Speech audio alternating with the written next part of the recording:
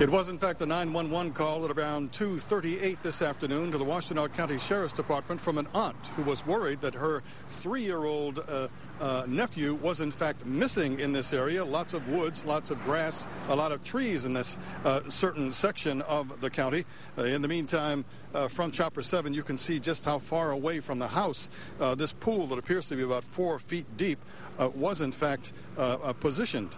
Now, we're getting new information just in the last 10 minutes or so from a director, a spokesman from the Washtenaw County Sheriff's Department, Derek Jackson. We actually received a call of a lost child, and in the process of our deputies responding to the household, we received a call back saying that the child was found, and unfortunately was found in the pool. In the process of calling saying, hey, the child is lost, and us being dispatched out, they're looking for the child, and they actually find the child in the pool. It's a 3-year-old little boy, and our detectives are currently investigating to see exactly what happened. Still really too early to see to know all the details of actually what happened. But that's what we're looking into right now.